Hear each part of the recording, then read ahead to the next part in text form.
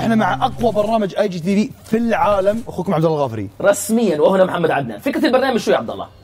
معلومات في معلومات، احنا جايين نثقف الناس ونونسهم. فكره البرنامج باختصار بتقوم على انه كل واحد منا مجهز 10 معلومات الاخر ما بيعرف عنها على الاطلاق. فعلا انا ما اعرف معلوماته وهو ما يعرف معلوماتي، لكن الحلو والجميل في الموضوع انكم لازم تتابعوا من البدايه للنهايه. ليش؟ لان سؤال الحلقه بيكون واحده من المعلومات راح ارميها يا انا يا عبد الله، حتكون كذب رسميه من اباطنا مطلعينها.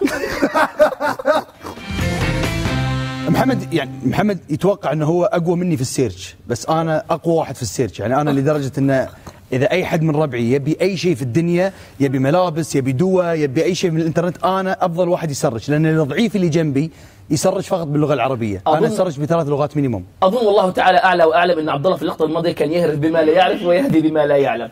اليوم انا راح افرض عضلاتي رسميا، وتحدي اليوم هو 10 معلومات في عالم الحيوان. قويها الحيوان. اللي راح يصير معلومه بمعلومه. ايوه كنت مجهز الشيء بس نسيت. طب شو هنعمل؟ كيف نبدا؟ تبدا انت ولا ابدا انا ولا شو بالضبط؟ ما ادري كيفك، حجر ورقه مقص. يلا حجر ورقه مقص. يلا بدانا، انطلق. هات تليفوني. المعلومه الاولى عندي عبد الله. اوكي. بتخاف من سمك القرش؟ انا اخاف من كل شيء يعيش في البحر، وما اكل اي شيء يعيش في البحر. سلم علي، اقسم بالله اني زيك والله. غريب ان اتفقنا في بدايه البرنامج.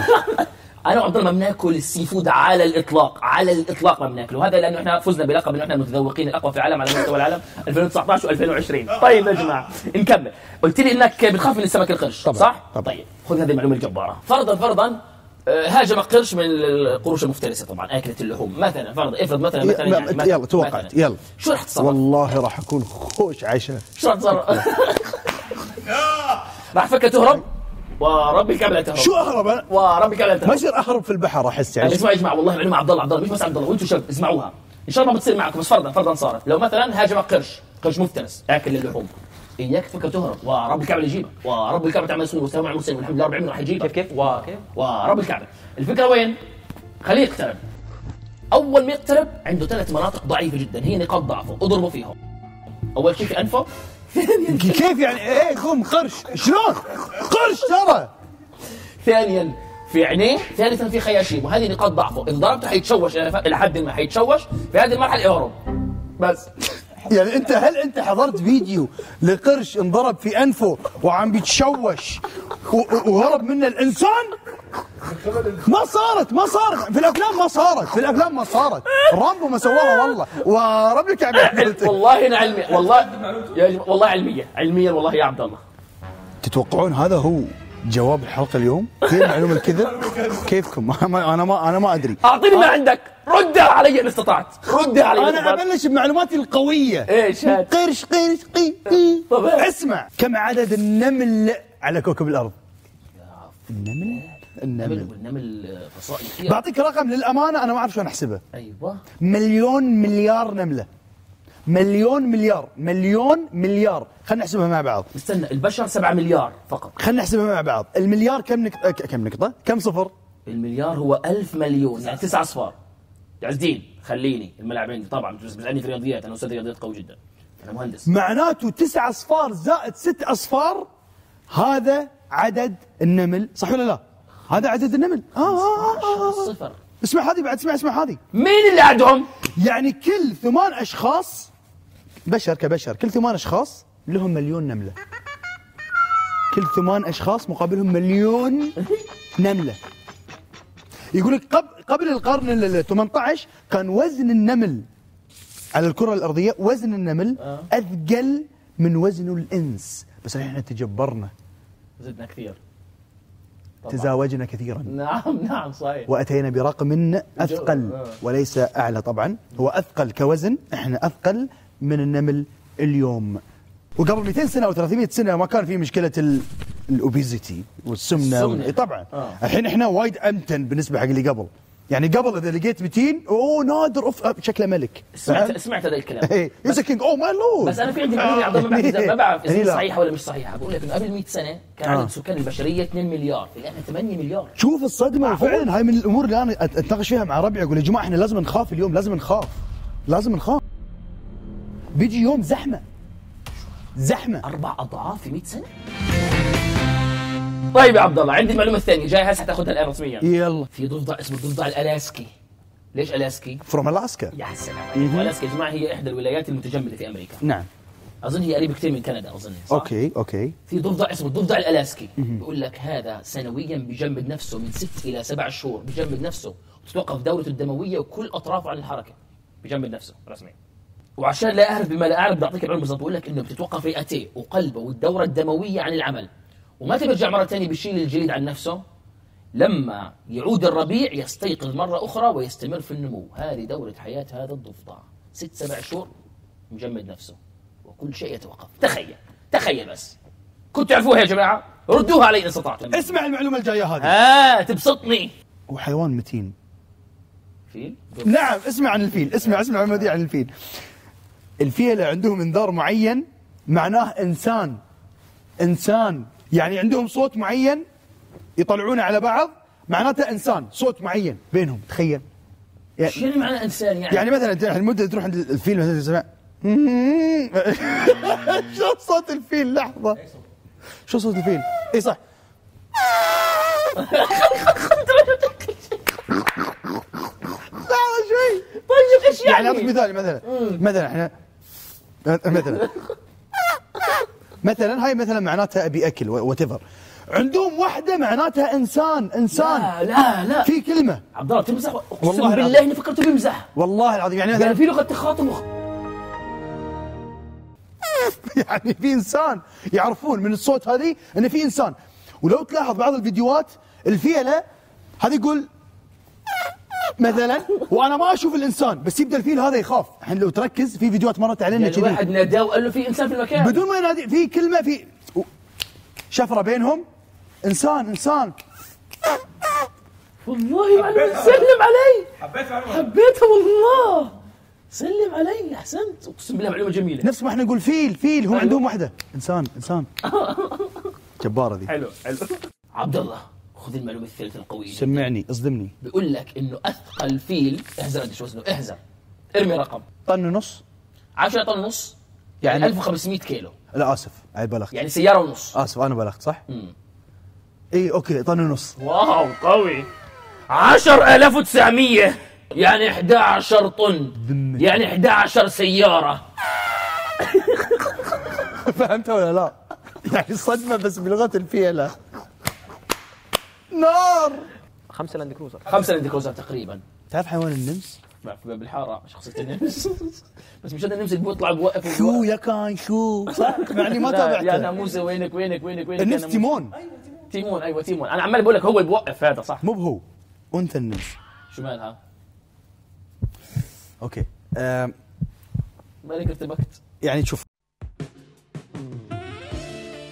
زواج نعم، بس مو بالزواج، يعني مو بالزواج اللي بعدين بعد العرس.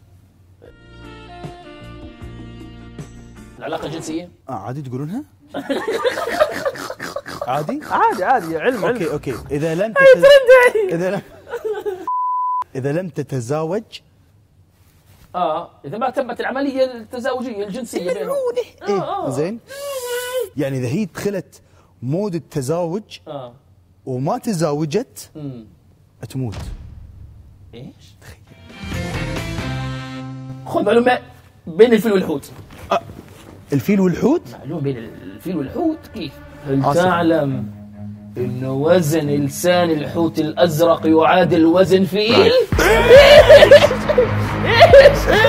خذ لك معلومتين وايد سريعتين وايد، واحدة عن الكوالا واحدة عن الزرافة. بس هي كيوت والأغلب يمكن يعرفها عشان كذا بقولها بسرعة. هات. بصمة الكوالا تطابق بصمة الإنسان بالضبط، لدرجة أن في ساحة الجريمة لو في بصمات كوالا يتلخبطون الشرطة ما يعرفون مين هذا الشخص؟ أي شخص فيهم اللي هو يعني مين الشخص الموجود في المكان اللي أصابعه موجودة؟ ما هو أي صح؟ وفي النهاية كوالا جبار المعلومة. ومعلومة الزرافة اللي على السريع. أيوة. شفت رقبتها من وين لوين؟ ما يحتاج أقول طولها. أيوة. طويلة. معروف. الزرافة ما لها صوت، ما تتكلم. الزرافة ما تتكلم. ما عندها أحبال صوتية. الحين بقولها. تفضل حياك. تخيل على طول رقبتها ما في احبال صوتيه. ما يعني اضربني هي ما تقدر تقول اي. شو بتحكي طيب؟ تخيل ما في يعني اضربني. عايز زرافه، عايز زرافه، عايز زرافه، يعني انا زرافه، يعني انا زرافه. طيب يلا.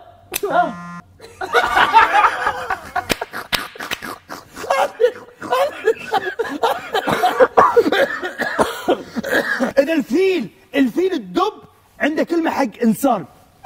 ما في صوت، ما في ردة فعل، ما في ردة. اسمع تعرف الزرافه كيف تتهاوش ضد زرافه ثانيه بالرقاب. انا والله ما قريت المعلومه بس شايفها فيديوهات. قتل هذا. ايه اسمع اسمع الصوت كذي. اوبا طلع شو صعبتها يعني ولا ايش؟ الضرب والله العظيم كذي يعني. وطبعا رقبتها طبعا مليان جبروت. ايه تخيل. معلومة جبارة يا جماعة، أنا متأكد إن لا عبدالله ولا كل فريق العمل هم بيعرفها. هل تعلم إنه سطح الكرة الأرضية في أقصى منطقة عمق له تصل إلى 12 كيلومتر تحت الأرض، ثم تصل إلى لب الكرة الأرضية 12 كيلو، وهي منطقة طبعا حارة جدا. حارة أنا براكين. المفروض ما في كائنات حية في هذا العمق. ما في، بس في إلى عمق معين في كائن حي واحد يعيش على عمق 3 كيلو ونص تقريبا تحت الأرض، 2 ميل، 3.6 كيلو متر تحت الأرض. أعمق حيوان، أعمق كائن حي. 36 ملعب كرة قدم تحت الأرض هيك. 36 استاد خليفة. 36 استاد لوسيل. هيك تحت الأرض. يستحمل الحرارة طبعا. طبعا مستحمل الحرارة.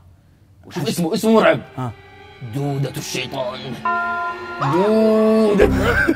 دودة الشيطان. وشكلها حيوان، حط صورته. شكلها مستفز جدا. كيف عايش ملل حياته، ملل قاعد. المشكلة ان حر، قاعد اتخيل حياته كذي. حر وعتمة فيش تشوفه، وشكلها مستفز. حط صورتها، شكلها مستفز جدا. اقسم بالله. استغفر الله العظيم، استغفر الله الاعتراف على خلق الله. اسمع اسمع المعلومة الخطيرة ذي. هذه المعلومة كل شوي هتبسطني. هذه اتوقع انها اقوى معلومة اليوم. ايش؟ ايوه. والحلو فيها ان بنحط لها فيديو جبار. ايوه طيب. من هو الحيوان صاحب اللكمة الأسرع في الكرة الأرض؟ ها لكمة وفي البحر أخطبوط مثلا؟ هيك أنا خربتها شكلي. لا في البحر. والله راح تنصدم. أسهل له. ساعدوني اشرح. بسهل له شيء ناكله. ايش؟ ناكله؟ شيء بناكله؟ وفي البحر؟ لا أنا باكلش طبعا. ويحبون الناس بعد. يلا روبيان. دايناميت شريمب. والله بس مو دايناميت شريمب اللي نطلبه من المطعم، لا طبعا هو اسمه مانتس شريمب. اسرع لكمه. تدري كم قوه اللكمه؟ ايوه 1500 نيوتن. اوف. لا تقول اوف على اساس انك تعرف النيوتن كم. صدق يمثل. بس بسهل لك اياها. لكمه لكمه الانسان او الملاكم الهاوي. ايوه 2500 نيوتن. انت الحين ايش بتقول؟ طبعا معقول الانسان اقوى؟ لا يا ضعيف، تحت البحر 1500. يعني الانسان اللي 2500 يعني في مقاومه ريزيستنس رهيب اللي هو الميه. طبعا الانسان اللي 2500 في الواقع المتوقع اصلا ممكن ايش 30 في البحر ولا شيء طبعا صحيح ولا شيء. ارجوكم حطوا الفيديو.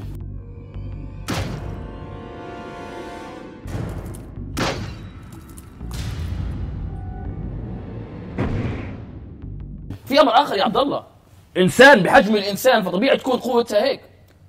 هذا حيوان بده يكون هيك طوله يمكن ولا شو هذا، فتطلع منه هذه القوه، تطلع منه هي القوه. اسمع هذه سرعه لكمه الربيان اسرع من الرصاصه، ولذلك قادر على كسر القوقعه هذه مالت البحر. القوقعه ذي. واسمع هذه يكسر الزجاج مال الاكواريوم. تخيل. بالتالي بحطوهاش في. انا ما شفته. لا حد يقول لي انا شفت الربيان من قبل. لا طبعا هذا نوع اسمه مانتس. شيء مستحيل. لو كان في بيتكم كان بيلعن شكلك. بوف بوف بوف. ما يرحم. شوف الفيديو. ما يرحم. تاكله؟ اكله اذا كان يعني وايد ولدن وايد صوصات وكذي، وما اكل اي شيء يعيش. سلم علي. ضعفك في التذوق. في فرق، انا لما اتذوق اخذ فلوس. زين من قوه ضربته اجزاء من الثانيه. ركز على الضربه، ركز. هي جزء من الثانيه صح؟ في اجزاء من الثانيه توصل من قوه الضربه حراره الضربه كحراره الشمس. طبعا اجزاء اجزاء هذا الكنور جزء من الثاني. الجزء من الثاني توصل احر. اقوى قرصه في العالم. ايش؟ اقوى قرصه لسعه في العالم. لسعه ولا قرصه؟ لسعه. لسعه. معقول مش تعبان؟ هكذا قد يخطر لبالك في اول وهله. صح. ولكن لا، في عالم يا جماعه اسمه جاستن شميت، شغلته في الحياه انه يتعرض لقرصات ولسعات الحيوانات. جديد ولا قديم؟ لان في واحد مجنون الحين في اليوتيوب. في اليوتيوب بس ما اظنش هذا عالم متخصص. هذا بحكي عن كيوتي بيترسون الجديد، هو بيحكي عن واحد قديم. اوكي. انا بتكلم عن عالم متخصص مش يوتيوبر. شغلته في الحياه انه يتعرض للسعات ويصنفها، فصنف الحيوانات اللي بتلسع على 4 تصنيفات. في المركز الاول حط حيوانين، بل هم حشرتين. اذا وين رحنا؟ للحشرات، بعدنا عن الزواحف اللي هي الافعى اللي كانت في بالك. صح. عقرب. اسف حركت الفيلم. خطا. نوع من انواع العقرب. خطا. انها رسميا النمله الرصاصه، هيك اسمها. كيف شكلها بلا رونا اياها؟ حطوا له صورتها، حطوا له صورتها يا جماعه. اوكي. هذه هي. اول شيء هي النمله الرصاصه. هذه هي. اسمع عنها معلومات. بقول لك تسبب الم شديد جدا، لدغتها مليئه بالسم. طيب. اللي بتعرض لها راح تصيبوا آلام مبرحة جدا لمدة تتراوح بين 12 إلى 24 ساعة، تستمر مع الآلام. شوف، أول شيء بقول لك، أول شيء وين موجودة هذه النملة الرصاصة؟ تكثر في الغابات المطيرة الواقعة بأمريكا الجنوبية، إذن بعيدة عنا الحمد لله رب العالمين. لدغتها هي الأكثر إيلاما في العالم من بين مثيلاتها من باقي الحشرات. بقول لك تجربته لما قرصته، ألم خالص ومبرح وحاد مثل السير على فحم مشتعل، وقد غرس في كعبك مسمار طوله 3 بوصات. يخرب بيتها. ايش الكلام المرعب؟ اقسم بالله انه كلام مرعب. طيب تخيل مين معاها في المركز الثاني ولكن وصلت في نفس المستوى الرابع، اسمه دبور، اسمه الدبور صائد عنكبوت الرتيلاء. ترانتولا هاوك. ايش عايزين يا جبار نطلع عنا؟ عايزين بيعرف دارس ايش اليوم هو اصلا سوى سيرش عن عالم الحيوان كله لين يعني محمد سالم. انت بتعرف عايزين الدبور هذا؟ دبور جبار ازرق ابن حرام. كويوتي بيترسون خلى الدبور يرقص كمان. نسميه هليكوبتر. ايش؟ كويوتي بيترسون خلى البولت ان ترقصه، بعدين راح على ترانتولا هوك خلاه يرقص. عايزين نعرف اسمه. يقرصوا ولا يرقصوا؟ ما يقرصوا. كويوتي صور كويوتي. لا بدي اتدخل، اعطيك معلومه جباره. هل تعلم انه في الامازونيات في هذيك الاماكن الرجل عشان يصير رجل يعني الشاب بس يبلغ يعطوه قفاز عشبي مليان بولت انتس؟ نمل رصاصه طبعا النمل يرقص فيه لازم. لا صح. النمل هذا البولت انتس بيحطوا عليهم دخان فبيدوخوا، بيحطوهم جوا القفاز، بعدين بيلبسوا القفاز. بس النمل يستيقظ ببدا يرقص فيه. لازم يرقص. اقسم فيديو. لازم يقعد يرقص. لازم النمل يقعد هنا يرقص قبل يرقص. زين يلا لازم الرجال يقعد يرقص والنمل عم يرقص فيه ويتحمل. هيك رجل يستحق يتزوج. هيك رجل يستحق يتزوج بدون يد عشان افهم. احنا رجال ولا لا؟ انا في هالحاله لا. حتى يستحق ان يظفر بامراه. اسمع المعلومه هذه. ايوه بتعجبك. انت تدري ان في وايد انواع او وايد فصائل للقرود. اخيرا الحمد لله معلومه عن القرود في حلقه اليوم. جميل. ايوه في فصيله واحده اسمها فصيله الباراثيون، هم من اذكى انواع القرود، يستخدمونهم من الجيش الامريكي. الجيش الامريكي طبعا. اوف لهالدرجه؟ يستخدمونهم حق شنو؟ كالجواسيس، يزرعون كاميرا هني. بس القرد ذكي لدرجه انه يعني يعرف المهمه اللي عنده. شو ذكاء الجبار الباراثيون هذا؟ في ذكاء خارق في الفصيله هذه الباراثيون، فصاروا يستخدمونهم في الحروب. جباره ولا لا؟ بذمتك جباره ولا لا؟ جنون وعظمه المعلومه والله. خذ المعلومه الجباره. سمعني. الافاعي بتخاف منهم يا عبد الله؟ طبعا. بيقتلوا ولا ما بيقتلوا؟ مفروض. كم تقريبا نسبه اللي بيقتلون في العالم او عدد اللي بيقتلون في العالم؟ وفيات الافاعي. والله اني يعني اتوقع سنويا. سنويا سنويا كم بيقتلون سنويا 900 شخص. 900 شخص يموت من وراء الافاعي. 100,000. ايش؟ ملعبين ست خليفه. ملعبين ست خليفه عبيهم ملعبين فللهم وفيات، كلهم وفيات في غضون سنه 365 يوم. اكيد كلهم في امريكا الجنوبيه. لا هذه المعلومه الثانيه المهمه. 50,000 منهم اي بمعنى اخر النص 50% وين؟ في الهند. صح يتعاملون معاهم وايد. بالكوبرا بيلعبوا بالكوبرا ونوع من انواع العروض بيعتبروهم، وبالتالي واكثر طبعا افعى تقتل هي الكوبرا رسميا. كيف معلومه جباره؟ الهند نص البشريه بتموت فيها من الافاعي والنص الاخر موزع حول دول العالم كلها الباقيه. معلومه جباره والله. اقول لك معلومه عن حيوان ما كنت اتوقع انه لهالدرجه كيوت. ايوه حيوان القندس. القندس عرفته؟ بالشهاده اللي هيك، بالشهاده اللي هيك يا اخي اللي ذيله كانه في وفل، كانه وفل، مو في وفل، هو وفل ذيله وفل. بس هيك له سنين اظني.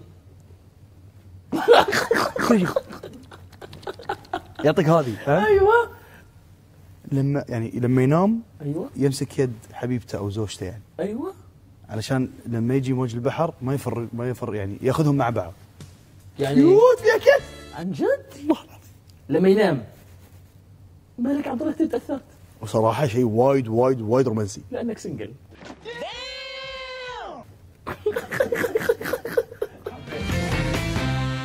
الان ايه على وجه الكره الارضيه ايه ايش اكثر فصيله حيوانات موجوده؟ طيور؟ لا سهله. فصيله اجاوبك انا؟ ثدييات؟ لا الاسماك. سلم علي. ربي كم خطا. ايش خطا؟ لا والله 80% من حيوانات البشريه حشرات ضعيفة. حشرات. يا عز يا جبار، احسنت. اعطيني ايدك تعال بسرعه خليني اسلم عليك بسرعه. بس الايد لو سمحت عشان اسمع جبار. اسمع. نهايه الحلقه محمد عدنان عبد الغافري ايد عز. احنا دائما نظلم الغراب انه هو حيوان شؤم. نعم. مو بزين، حتى في جيم اوف ثرونز. صحيح. بس الحقيقه هي ان طيور الباشق هي الطيور اللي فعلا لو بنبي نرمز لها هي بالشؤم. طير الباشا حطوا لنا صورته يا جماعه، لان ليش احط لك صورته؟ انا بعطيك قصه بتقول لي اها. انا بقول لك وين الباشا، سمعت في مسلسل الكواسر. خلي الكواسر. حاتم علي رحمه الله شنو عليه. اكبر الامور؟ ادري انك كثير. لا مش حاتم علي، الكواسر كان لنجدة انزور، وكان في شخصيه اسمه الباشق. اقسم بالله حط المعلومه وقال لها خذ. خلاص بردت صارت ثلج. يلا هات هنعيد. اوكي. حيوان الباشق. طير الباشق بدون ما يحطوا لك صورته بعطيك شيء استوى في 2020 بتقول لي اها. ايوه. شنو الامور اللي استوت في 2020؟ طبعا غير كوفيد 19 من الامور اللي تراجيدي يعني. لا تقول لي انه شو اسمه انقرض. لا من الامور اللي صارت، عطني خبر صار فعلا في 2020 من الامور السيئه اللي صارت طبيعيا غير موضوع الكوفيد. حرائق كثيره. شكرا. حريق استراليا. حريق استراليا. من المتسبب؟ الباشق. لا تمزح. الباشق بالله عليك. إيه هو المسؤول عن انتشار حرائق الغابات في استراليا، حيث تتعمد فعل هذا لإخراج فريستها من الجحور. متخيل النضال اللي فيها؟ تتعمد تسوي. تدري انت عارف طبعا في الغابه. اقسم بالله اني مسروق فعليا. ما تعرف ان هي السبب في حرائق استراليا؟ والله لا اعلم. بس انا اسف، انا على بالي المعلومه فعلا قديمه وسهله يعني، لان انتشرت مع حرائق استراليا. تاخذ شراره النار من أيوة. مكان، بتاخذها لمكان ما فيه نار وبتزتها. ولعت استراليا كلها بسبب الطيور. اللي حرق استراليا طير الباشق. الحيوان عشان مصلحته. الحيوان هو حيوان عشان مصلحته ويطلع اللي داخل، ما يدري انه طلع العالم اللي بيوصل. وهيك يا جماعه بكون وصلنا لنهايه حلقه تحدي المعلومات. انا اعطيتكم معلوماتي وعبدالله رمى من عنده معلوماته. مين كانت معلوماته اقوى يا جماعه؟ كنا ب5 تعليقات. والاهم من كل ذي مسابقه $1000. شلون تربح $1000؟ في معلومه انقالت اليوم كذب، حطها تحت وبنسوي سحب، واذا جوابك صح $1000 كاش توصلك وين ما كان. لعندك وين ما كنت، فوق اي ارض وتحت اي سماء.